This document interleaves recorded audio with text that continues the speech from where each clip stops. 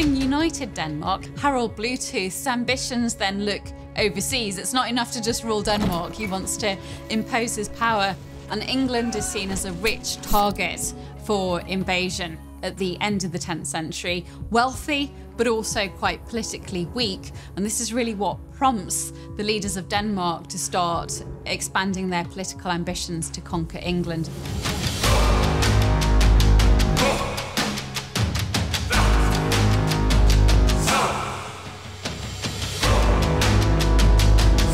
Rollo, as we call him in Icelandic sources.